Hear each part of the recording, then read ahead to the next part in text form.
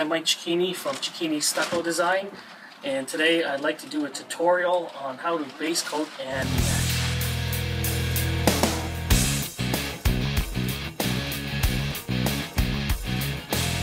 So the first thing you should do is roll out and measure out your mesh, because if it's really hot and you're in the summer, you got limited time. So you want to do this first before you spread your base coat out on the wall.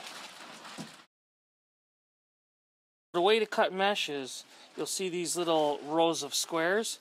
You want to cut the top, hold it like that so it holds it evenly on both sides, and follow the line of squares and don't cut over the line.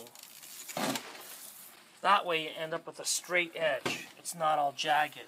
So when you go to cut another piece, you're already starting with a nice straight edge. That's the best way to cut. So now that I cut the other piece in a straight row and followed it right down, I don't have a jagged edge. So now the roll still has a nice fresh straight edge to overlap. Now we're going to put the base coat on the wall and then apply the mesh and trowel it in. So first, don't put too much on, don't put too little on. That's a perfect size to start. When I do this, I'm holding my trowel like this. I'm holding my hock like that. So I'm going to do this. Now I'm going to cut it off on the board to scrape it. So I got that much on. It shouldn't fall off. That should be the consistency of the mud. So then I'm going to go put it on. And I'm going to put it on again. And I'm going to put it on to a certain thickness, about 1/8 of an inch. Okay? I'm going slow right now. So, proper angle. And it's more of putting it on with moving this than moving this. It's actually both at the same time. So, I want to catch it before it drips over the edge. Cut it off on the board up here. So I got that much on. Start from the bottom, swipe it on up. So when I'm swiping on, look at the angle of my trowel to the wall. See the space? There's about a 1-inch space on this edge from here to the wall. That's the angle you're looking for. And I'm not pushing too tight where I'm scraping it off. So one more time. Always keep the mud in the middle of the board from dripping off the edges. If it's dripping off the edge, I always scrape it and clean it. Control what's on here at all times. Nothing's dripping off. Okay? Now I'm going to show you something here. I'm going to show you what's too much and what's not enough. So, if you could see the texture of the foam underneath, like this, so right here, that's too thin, because you can start to see the burr of the foam. That's too thin. It shouldn't be all lumpy like this either, like that or like that, because then you're going to spend more time making more swipes after. The rule is minimal amount of movement. Put the right thickness on from the start and put it on as smooth as you can as you go. Not all lumpy on the wall, because you're going to have to pull the excess off and add. So if you do that before you put on the mesh, you'll have way better results. You will go faster.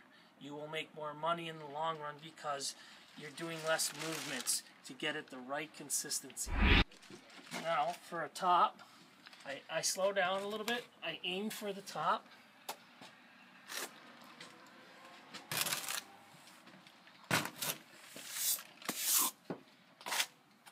Okay, now I'm going to go normal speed. I like to go a little faster.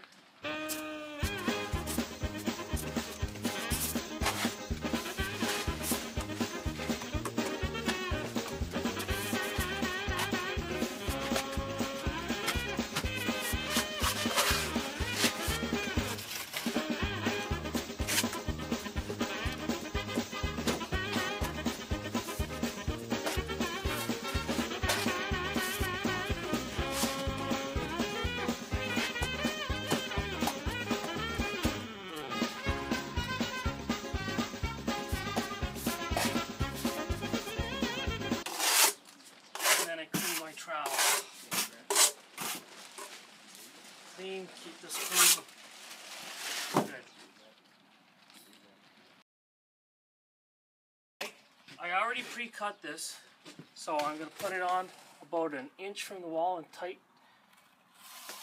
because the underneath already underlaps. So I know I got a good overlap of at least an inch.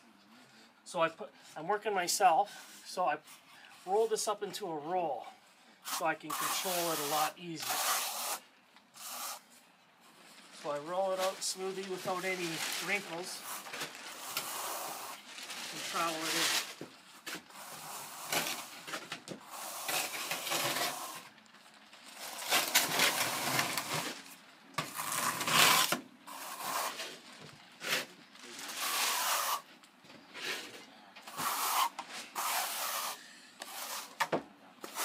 Start from one edge and work your way over.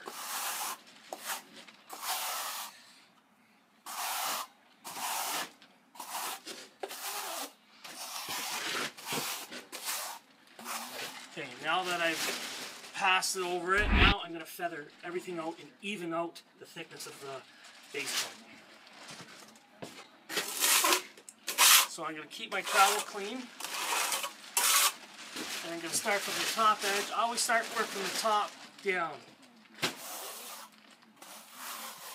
So wherever I see mesh, it's a little thin. So that excess, I'm going to cover that first.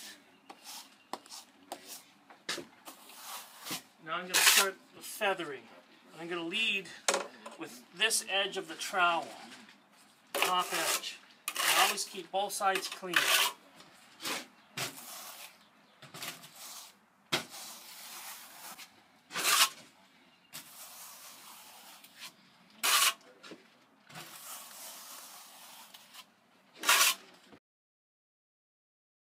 Okay, now I'm going to show you what's too thin, what's not enough, and what's too much. Okay, if you zoom in here, you can see the mesh. That's obviously too thin. The trick is, if you hear this noise, you're scraping the trowel off the mesh. You're not putting it thick enough. It should feel smooth and sound smooth, as opposed to, you shouldn't hear that. That's how you know, and you can see the squares of the mesh. It's too thin. Over here, this is the consistency you want. So right in this area is finished. It's feathered in, there's no lines, so you don't have to spend time sanding them out later. It's a waste of time, waste of money. Don't need to. If you just trowel it right the first time, you'll make the most amount of money doing stucco. Down here, you can kind of see the bumps. It's too thick there. So that tells you to scrape it down. See? It's too thick. That's fine. It's easy to fix. And what I like doing is tapering off the bottom edge, because that's where I'm going to overlap. I don't want a hump there. So about from here to here, I'll skim it tight. And that's where my other piece of mesh is going to overlap. So I can tell it's too heavy there, and I want the whole wall to look smooth the same with very minimal seams, so we don't have to do any sanding. So I'll just finish this wall off.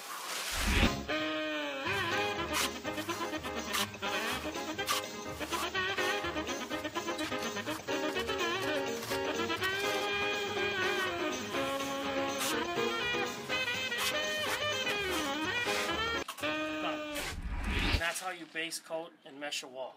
That's how it should look. You shouldn't see the mesh or the lines. They need to be feathered out.